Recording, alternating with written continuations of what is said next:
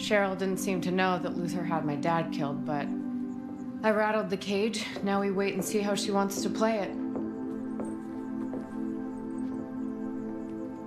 You look incredible.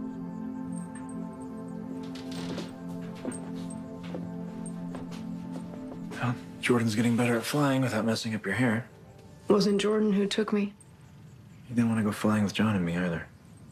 It's that damn phone call. I've tried talking to him about it, and every time he blows me off. You know, when I came back from that other world, John and I weren't in a great place. It took a while, but we figured it out.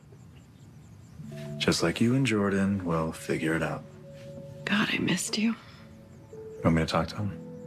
No, it should be me. By the way, you don't look so bad yourself. Hey.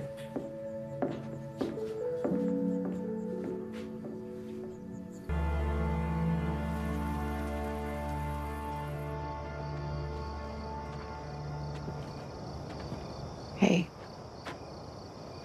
Hey, We need to talk about that phone call. I told you I'm fine. Well, I'm not. So what, you want to make yourself feel better? I want us to move past this. Please talk to me. I just kind of wish you chose me. John didn't have powers yet. He couldn't protect himself like you could. I know, but everything's just always been so easy between you two.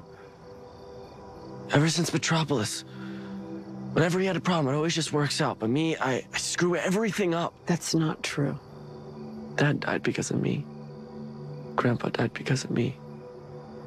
Jordan, look at me. This was all Luther.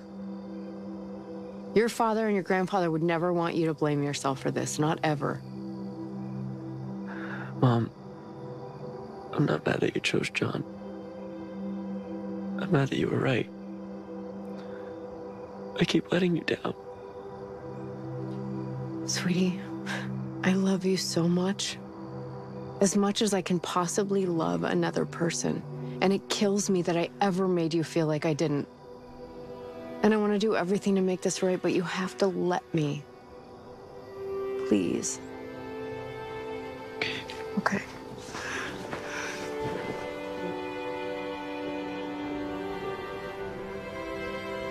I love you, Mom. Love you too.